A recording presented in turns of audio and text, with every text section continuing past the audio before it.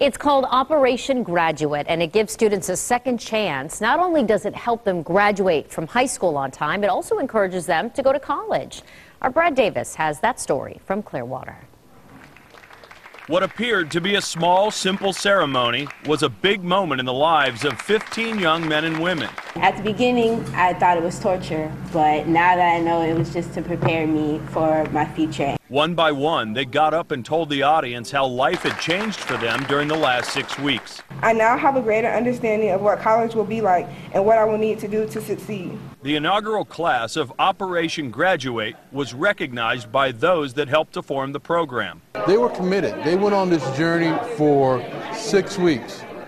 They now see another way of something else they can do in their life. St. Pete College, the United Way of Tampa Bay, and Clearwater Police teamed up to provide an alternative to the cycle of empty summers that many of the youngsters face. How do we break that?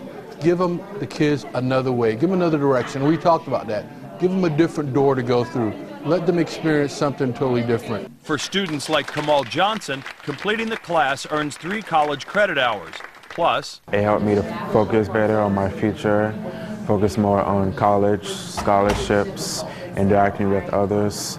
His proud grandmother Ellen fought back tears as he received his certificate. I have really seen my grandson come out of shell. Maya Goss wasn't sure what the program would do for her. Now she's able to view things more clearly. It changed me for the better, and I say that because it's definitely making me look at my life and what I want to be when I grow up. In Clearwater, Brad Davis, ABC Action News.